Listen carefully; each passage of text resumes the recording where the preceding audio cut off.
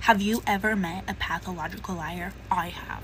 Actually, I had a best friend in high school who was a pathological liar. I'm gonna tell you the entire story about this bitch. Oh my god. Because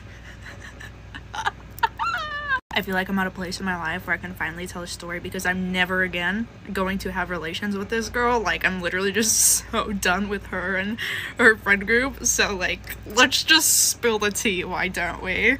So, in high school, freshman year, no, it was my sophomore year, my mother got in contact with this woman on Facebook. This woman on Facebook posted and was like, my daughter just moved to this new school, my school, and she needs friends and somebody to walk to the bus with her.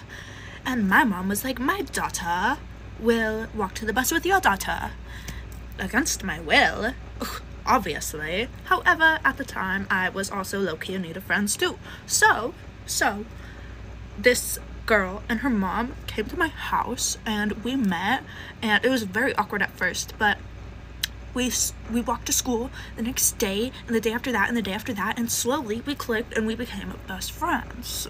Okay, so every single day me and this girl walk to the bus stop and home from the bus stop, so obviously we're talking a lot, exchanging stories and lies, if you will.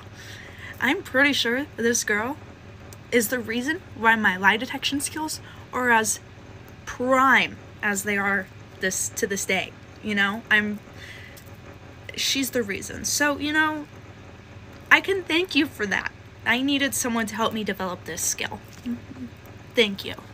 So one time we were walking home, and this is like the first time I caught her in like a lie. Like, I obviously didn't call her out on it, you know, because I was like, yeah, you're my best friend. But we're walking home and talking about how we want to go to Coachella, because Coachella's so cool. And she goes, yeah, I went to Coachella last year. Mind you, I'm like, I was like 16 and she was like 15, right? Because I was a sophomore and she was a freshman. Okay? If you know anything about Coachella, you know that you have to be 18 to go. I didn't know that when she told me, when she was originally like telling me. So in the moment I was like, yeah, wow, that's really cool. So I was like believing her in the moment. But then I went home and I was like looking up stuff and like researching Coachella and stuff, and then I saw that you had to be 18 to go, and then that's when I knew that she was bullshitting me, especially because she had told me that she had like met a bunch of celebrities and shit there, and I was like, no fucking way, bro, that's so cool. But then I knew for a fact it was a fucking lie, and from that point on I was catching her in lies all the time. One time she even did the classic, oh, my cousin is this celebrity. I don't remember which one she said. I'm pretty sure she said it was like Shawn Mendes, like some classic bullshit like that. I don't remember, but she pulled that bullshit and I was like, really? Anyways, the thing about pathological liars is that they don't like actively realize that they're lying 90% of the time. They're just like doing it, you know? So they won't remember their lies, and sometimes they'll mess up and they'll double up on their lies, and they like won't match up to what they've said in the past. And that's how I caught her a lot, and like she would fuck up, you know? And I was so over it. So one day I sent her this long ass paragraph and I was like, I'm so over it. Like, you've lied about this and this and this. Because it started getting to the point where she would like lie about stupid petty shit, like in like our friendships and our relationships. And like, it wouldn't even just be about like silly, like, oh, I went to Coachella. Oh, my family member's famous. Like stuff like that. It would be like stuff within our friendship now. So I was like, I can't do this. I can't be friends with someone like this. So then I block her and move on, and we don't have any contact. There's not really any beef, no drama, nothing. For years, okay? And then last year, when I went to that 4th of July party at my friend's house, I met this girl, okay? And me and this girl, we were super cool, whatever, awesome. Me and her started talking, Snapchatting all the time, hung out a couple times. One day, she sends me a picture, the Snapchat of her and another girl. Guess who she was with? She was with my ex-high school best friend, who is a pathological liar. And it had been years, right? So I was like, oh, you know, like, she's an adult now, we're not in high school anymore, like, maybe she's not a little fucking weirdo anymore. So I was like, oh my god, that's cool, you're hanging out with her, like, we used to be friends. And like, she seemed really cool about it too, so we all started hanging out a couple times. But then one time, all three of us were hanging out, right? And she starts fucking lying again. But this time it was like, I was like, you're a bad person, dude. Like, she really thought she was cool for it too.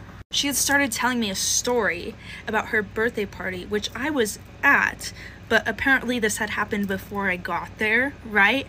Okay. Okay. She goes, yeah, I was so messed up, and I drank like a whole bottle by myself, and I was going around pouring shots in everybody's drinks, like just straight vodka and everybody's like their seltzer drinks, like, and she was saying it so proudly too. Like, what? Like, even if this wasn't a lie, it clearly was. She was so proudly, openly admitting that she was giving more alcohol to people without their knowledge. Like, that's so not okay. So not okay on so many levels. Like, you were getting people more intoxicated against their will and finding that funny? She didn't actually do that. But the fact that you're lying about it because you think it's cool and funny is weird as fuck, bro. The entire time she was telling me this story, I was literally just staring at her and I was like, uh-huh, yeah. And she could tell I wasn't like reciprocating it well because I wasn't feeding into it at all. Did they ask me to hang out again after that? No, they didn't. Not the three of us alone, at least, okay? So we have my group of guy friends, right, who all like to hang out and get drunk together occasionally. And I introduced these two girls to them because my dudes are always like, bring bitches! And I'm like, okay, well, here's some bitches. You can have them, I guess. So they come over one night and they start hanging out with them, okay? Even when I'm not around, which irked me a little bit, but that doesn't happen anymore because they found out why these girls are so anyways.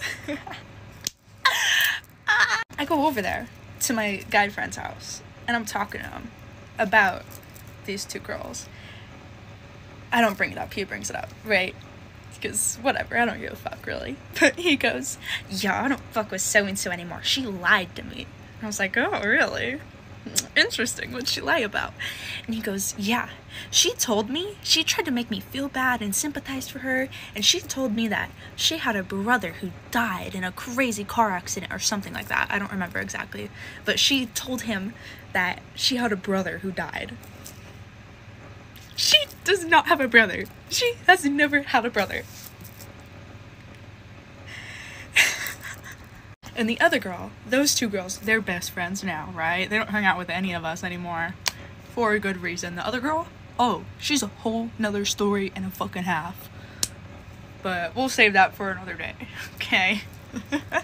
But yeah, this girl literally tried to invite me to a party the other night. And I was like, no, what are you gonna do? Like, fucking feed me alcohol or like drug me or some shit? I'll pass, you know? Or are you gonna make up some wild story about me and lie to people about it? Like, I'm good.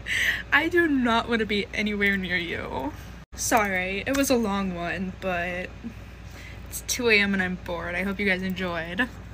Love you.